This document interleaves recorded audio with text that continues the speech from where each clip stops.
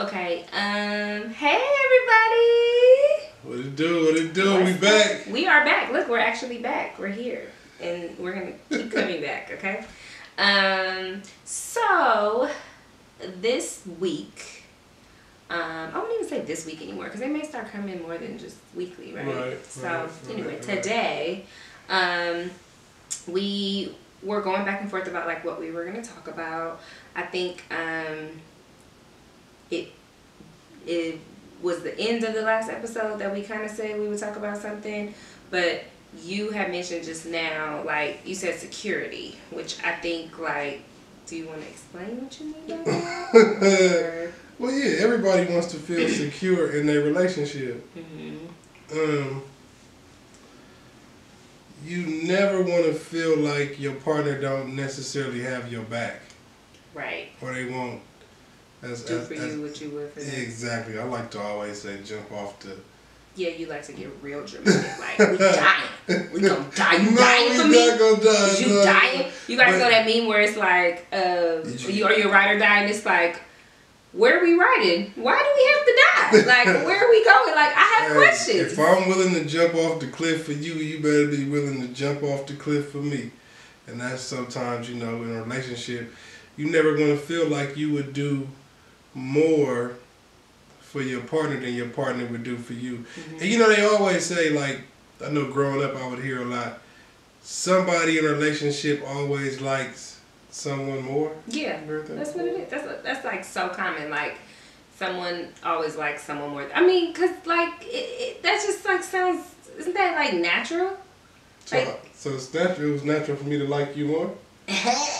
No, that's not what I'm saying. Oh, I'm saying that if you think about it, us removed anything in any situation, mm-hmm. like it's not, I don't say it's natural, but it's like that's more than likely what is going to happen in a relationship. Now, what happens over time might be different, but like so starting out, somebody always. I think so. No, maybe not. Maybe both people are jumping in like, oh my God, I'm head over heels, but like that was not.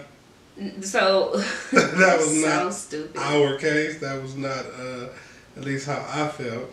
Let me check the time because we don't know. Okay, because we may go over. You know. Yeah, I got you. Because it's not the same. Yeah. Right. But okay, so to his little jab,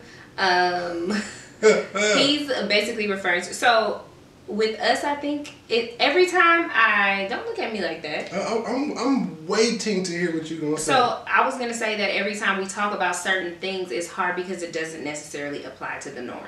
Because what you like, at first I was gonna make reference to, like, let's say a girl's driving down the street, whatever, she looks cute, blah blah blah. A guy gets at her, okay. He may be on it more at that particular point in the, I don't know if we won't say relationship, right? But like, we met in high school. Okay.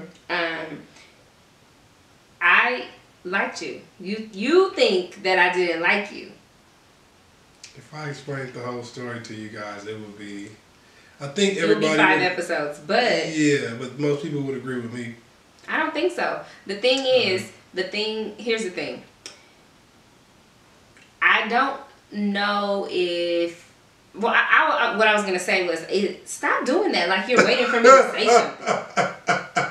Okay, baby. So stupid. Okay. And then rubbing me like you're like it's okay. Like, no. Like, what I'm basically. I'm listening. I'm tuned in. Okay, so what I feel like I always really liked you. The thing is, in certain situations, like, I can't jump into your body and be like, oh, this is how much he likes me. I feel it. Like, I can only tell you how much I like you, and you can only tell me how much you like me. We can't, there's no measure of like. So that's what I meant by, like, it's probably always going to feel like one person likes the other person more than the other, because I physically, you can show me things and you can do things. And that's why I say, when you're in a the longer term relationship, there starts to be things that you can do to express your love, or that you feel like are like, oh, you know, this person, I saw that you're willing to do X for me. In your mind, that equates to a level of love. Right. which is probably how a lot of people function. Like, I see you're no, that makes sense to me. Okay. Because so like in our situation, if there was something that I would maybe say not willing to do, you equated that with I love you, because it's just because I love you more than you love me, or like I mess with you. I was gonna say the F word, but like I mess with you more than you mess with me. Like I'm more down for this because I would be willing to do whatever it is, and you wouldn't. Right. That's how, and that's what in your mind you would equate to, like, oh, that means I love you more, or I'm down for you more. I didn't have any limitations to what I would do. It would be like I would do anything. Right. I'm totally that makes perfect sense. I just felt like as if. But I think you should have felt the same way. I understand what you're saying, but I also feel like, and I will say this, I don't even know if I've ever said this, but like you probably felt like that before I did. Okay. So in your mind, you would say that you liked me or loved me more at a particular point in time. I understand that point of view. I don't think that same way, so I that's not how I processed it.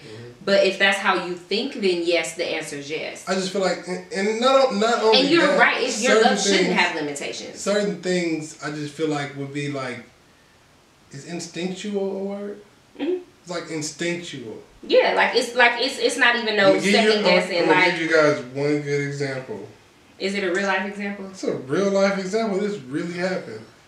So I think it was your birthday at the bowling alley. You were downtown. I just told this story last week. So I think I tell this story a lot. Heard it. You know why I tell this story a lot? Because it's the only one he references all the time. It's not the only one, but it's one that I feel like. Okay, so we downtown. Most of you guys, probably all of you guys, not all of you guys, but most of you guys are probably from LA, where we're from. Downtown is a real gritty type of area, especially in certain places, because now it's gentrified, I guess. So we're downtown. It's after her birthday. She had a little bowling party. So we stop at a gas station downtown. I get out to pump the gas. It's her and one of her friends in the car. I get out to pump the gas. No, you went inside to pay. I went inside to pay, then I pumped the gas. So as I'm pumping the gas, or maybe when I got done pumping the gas, I go to open the door. The door is locked. Now we're in a bad neighborhood, but it's so downtown late at night. Here's the thing. I just told this story to someone too, and it was funny. Let me explain my side of the story. I'm about to back up what you're saying. Okay, you're trying to explain how bad of a neighborhood it was. Yeah. The fact that I locked the door shows how bad of a neighborhood it was, because I felt like I had to lock it just for you to even go inside and pay. Correct.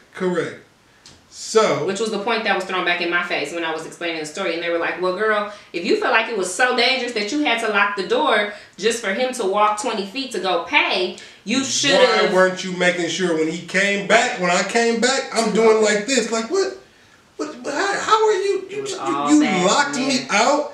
Not only, I just felt like you locked the door to protect yourself, but you did not even think to yourself, well, when Jeremy comes back, I gotta make sure I unlock the door real quick so he can hurry up and get in.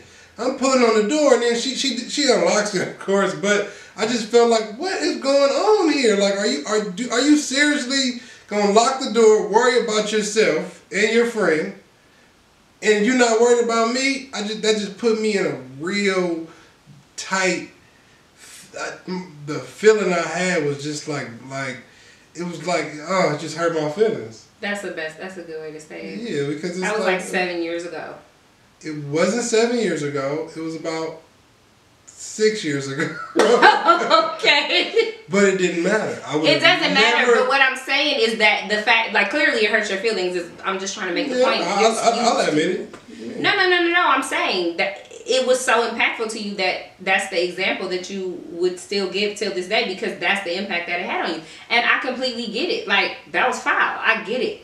It wasn't, and I never said it wasn't. In the moment, I was like, why are you so mad? Like, oh my God, I just opened the door. But it was like, to your point, what did we say? Security, like feeling like you have my back no matter what. Yes. Like you're not, like there's no question about it. You're not. I don't feel like I will be willing to do anything for you, but that's not going to be reciprocated. Right. Because that's like an instinctual type of thing for me. Yeah. It was instinctual for you to lock the door to make sure nobody gets in when I walk away, but it wasn't instinctual for you to make sure that you were safe when you came back. I was safe, or that you could have unlocked the door for me, or just watch. You know what I mean? It's just So let me tell you what though, that door ain't never been locked. I be like ready to go. Even I don't even know if I like this shit no more. I'm like, look, he gonna save my life if he can anyway. I went so big though, guys. Oh my god! It was like silent treatment, then it was like big. Like it was like, but to that point, like, I think it's really interesting as you progress in a relationship. There's different things that come up. As I was saying, there are certain things that come up just throughout the natural duration of like a relationship. And we were sitting there talking, and we were like, I don't even remember. It was just literally like a bunch. I feel like we were talking about a bunch of different things, and I feel like it was in the vein of this same conversation, and it was you on some like, what would you do for me? Like, jump out the window type shit. And you asked me, would I co-sign for you? Nothing specific. We weren't talking about buying anything. It was literally just like a general question, right? She was like, no. Yeah, that was it. Was like, and you talk about instinctual. It was like that was like, why would you even ask me that? I want to say because my credit is trash at the moment. I need help. I got the money. I just don't have the credit. But the thing is, I don't even think we were actually even talking about buying anything. I think you were just you know what? Like posing it, and like I said, on some what would you do for me type stuff. You right. So, cause we weren't talking about buying anything, and your feelings was hurt again. But to that one, I literally was like, I don't know. I don't see what the problem is. She didn't see nothing wrong. She was like, some people you're watching, you may also not see what the problem is. In your defense, though, we were pretty early. I know. In the relationship, but your no was like a It was like a no. What do you mean? Why? It was like we could be here at this point. If I probably would have said nothing, she probably wouldn't be co-signing at this moment either. What? You probably. That's just. I don't think so. All I know, even at that point, no. 50, I'm did you for even say you, something? Baby. Did you? I don't even think you said anything in the moment about my reaction. Did you? No. I can't remember, honestly. I don't see myself not. No, you know what? I think that I let that build up on me. Yes, because it came out way later, and I was like, well, what? That's an issue for you? Like, yeah. And again, throughout the duration of time, like, and honestly, like, we're married now. That situation has never even actually happened. It's never even, thank God, like, we've never needed each other for that because we do pretty well on our own. But it was, he said, he goes, so you realize why or how I think that. No, no, you can't. What I will say, no, but it's real. It's real, but like, because this probably applies to a lot of people. She but was taught like this. That's how I think as a young, if you're raised by a certain type of person, like an independent woman or a woman who's like, I got this, I run this, I'm bringing home the bacon, I'm doing this. You not only is it, and it's not like someone ever, maybe even if they did, I think she probably did say it directly. No, but we gotta say it now. We were driving in the car one day. This is when I realized where all of Jessica's just my mentality and my outlook. We were driving in the car. Every summer they have like these concerts at the Hollywood Bowl. And so her mom gets like tickets and we go to all these shows at the Hollywood Bowl. This is every summer. By the way, if you can go to Hollywood Bowl to some of these shows. Don't give away our secret. I'm just kidding. It's such a nice place to go have fun, have a few drinks and listen to music. Good music. Anyway, we were on our way there. And her mom, I'm the only guy in the car, and it was, I think, maybe two of her cousins, and her mom said, talking about something, and she was like, and I always taught you girls to always have your own, and you ain't gotta be doing nothing for no dude, and I mean, the light bulb said, ding! Shout out to the cookie lady! Shout out to my mother-in-law, who is I mean, words couldn't describe. But she's so amazing. She taught these girls, you don't be co-signing, you do your own thing. Which is kind of a little suspect because it's like when you get in a relationship one day, you can't go into a relationship with that same mentality. Exactly. But I think to your point, and I don't think that, I mean, I don't think this is just me. Listen, like a lot of women were probably raised that way. Like, yeah. And again, to your point, like it doesn't help when it becomes, it's not just about me type of situation. And also on top of everything, I'm an only child, so it's not even like I had a brother that I was that like, doesn't really mean anything because I was too till I was 16, so I kind of was by myself my whole life for the most part. What do you mean? You've been only child means nothing. No, I'm saying like being a girl, an only girl, being raised by a woman. Like, I'm going who was single, I got you. To mimic her behaviors. Like, right. She didn't, there was no man around where she was just, where I saw, where it was like, oh, I see what you do for him. So maybe I will do that for my, no, it was like, we got this, we run, you know what I mean? So, that brings like a whole nother topic I think that we could talk about too at some point, which is just like how, I think we might have talked about this already too in some way, like how you're raised actually affects how you are in a relationship. Yeah, maybe. But anyway, but that's an example. That was an example. Like the cosign example was something where, again, he was like, it was a measurement of love. Didn't feel in his mind. Didn't feel secure to a certain extent, you know. But I think honestly, I mean, I hope that you do at this point because no, we're married. We're beyond all this. But stuff. I feel like it took a very long time. It did take a long time. Like on the back end of the 9 years. It did. It took some years, but now you are A1, man. All the way in. You know down for life. But that's something that, you know, in relationships, hopefully we shed enough light on it for you guys to, if that's something you've never thought about in your relationship, you always want your partner to feel secure, you know, and not just like... and you want to feel secure. Yeah, you want to feel secure. Yeah, both of you guys should both feel secure. And usually, I feel like, especially with us guys, we take security as, ain't no man gonna touch your ass because I'm gonna beat him up, something like that. It's not always about that. Security can go a whole bunch of different ways, you know? So, I think that was... Anything you want to add to security? No. I don't think so. Did you have a question? Somebody DM'd you? Somebody DM'd me. Yes, we said we are going to talk about this. We got like 2 minutes. Yes. So, let me see. I think it was just... Actually, I remember it. But it was... someone asked, how did we know... I wrote it in my notes.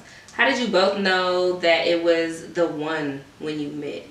That we were the one. Okay, that we were the one for each other, basically. I knew she was the one for me back in the day. Okay, so we're rewinding to the beginning of the episode. Yeah, but we're not going to do that. But when I knew... That's a good question. It kind of goes with the episode because it's like you would equate like me being super, like you being super down, being like, oh, she's the one. Yeah.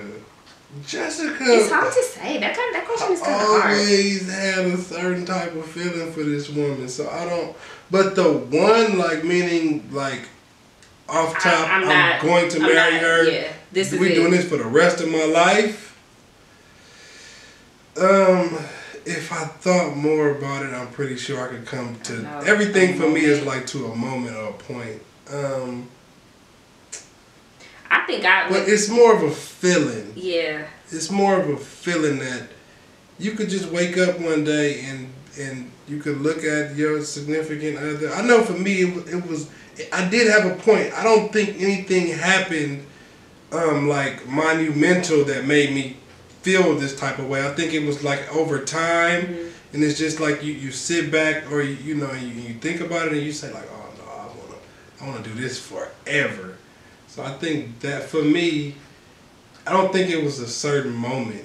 I don't think it was a certain moment for me. But I think to your point, like how you said how, because even when we like, we're not joking, but we say like, oh, we want to do it. Like we'll just be sitting around chilling and like watch TV and we'll look at each other and be like, this is just what we want to do. Like, I just want to hang out with you. I just want to hang out with you. I don't want to do nothing. So maybe it was a moment like that where we might have been hanging and you might have been like, this is so cool. Yeah. Like I like your company. Like, so I feel like it's a mix. You're right. Maybe if this question would have been asked some years ago. We've been in it too long at this point to even still remember. But you know, it's funny because when I think about it, there's like multiple. I don't feel like there's a moment.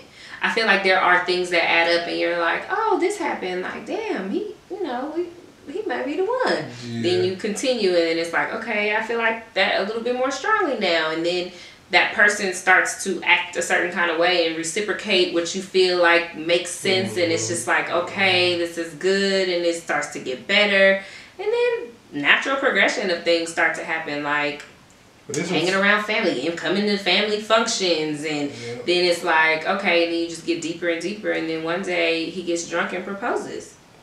And then you end up here, you know what I'm saying? Yeah. The proposal story is kind of funny too. Tell me one day. Yeah. I don't remember too much of it, but yeah, I remember the night leading up to it. That's I got my Punisher shirt on. Oh Lord. Okay, but yeah, no. So I think there's it. It's so cliche and corny, but I feel like when it's just something that you just know, you just kind of feel it, and you're like, this. You know. This is it. That was a good question, though. Yeah, it's tough. That was a hard one. That was a tough one. Okay. But keep the questions coming, please. Like we said, if you have any topics you want us to talk about, because 9 times out of 10 we've been through it, and if we haven't, we can still shed some type of light, you know. Yeah. But that's it. That was it. Meet the Easons. Thanks for joining us. Subscribe to the page so you will know when we're uploading new episodes to the YouTube channel. So make sure you subscribe. You can follow us on Instagram at Meet the Easons.